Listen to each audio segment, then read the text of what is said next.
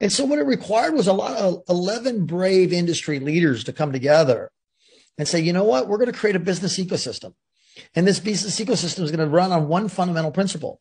We're going to develop a blockchain technology that doesn't require the country of Denmark to run on it, that runs at super fast speeds, can build decentralized applications, essentially replicate, data centers, whether you AWS or a Google or an Azure or anybody else out there, and spread that out so that anybody can do it. We're not going to create a very expensive mining system that's proof of work based. We're going to create a proof of stake model where we only really need 3,000 miners. And those 3,000 miners are going to be trusted agents and vetted and validated. And we're going to make sure that the decentralized ID or the identity is spread out so far that it's hard to hack it. So you don't have people getting into it. Of course, everybody's going to try.